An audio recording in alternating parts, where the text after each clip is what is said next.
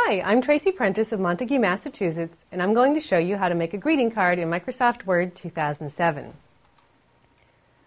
Word has available in it a number of templates for greeting cards that will give you a head start. In Word, go to your Office menu button and choose New. This will display the New Document dialog box. In the list of templates at the left, scroll down until you see greeting cards and click on it. This will give you the different categories of cards you can create. I'm going to make a thank you card. When I click on the thank you category, all the different thank you cards that are available are displayed. I look through until I find one that I'm pleased with. I click on it, and then I click the button marked Download. This will open up a document based on this template that I can work with.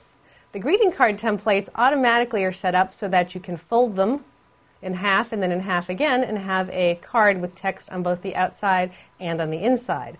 As such, what you'll find is that some of the text is upside down. You can change any of the text you want by selecting it, typing in your replacement, and you're good to go. You may also highlight anything that you don't like or the appearance of and change the appearance. Change the font, change the colors, whatever you like.